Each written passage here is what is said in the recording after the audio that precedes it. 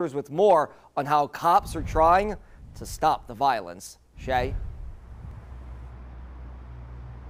Travis, the superintendent actually announcing several arrests made in connection with shootings that have happened over the past 2 weeks, and also releasing some more information about a shooting that happened Saturday night along I-10 Service Road in New Orleans East. Releasing this video, if you could please just take a look. Now, the chief says all of the men you see here in the video are wanted in connection with the shooting that happened along I-10 Service Road at a pool party. 9 were injured, including one woman who's still in the hospital in critical condition. Now, the chief says over the past 2 weeks, there have been about 9 homicides, 23 non-fatal shootings, and 15 armed robberies. The chief saying even with limited manpower and the pandemic affecting the court system, many arrests have been made, including in connection with the shooting last week along Delaware Street, where a 12-year-old was shot and killed. NOPD says Dentrell Brown was actually arrested earlier today. Now, when it comes to the shooting that happened Saturday night, they are asking for the public's help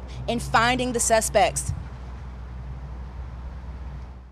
And as I would always say, every opportunity that I get, if you see something, please say something.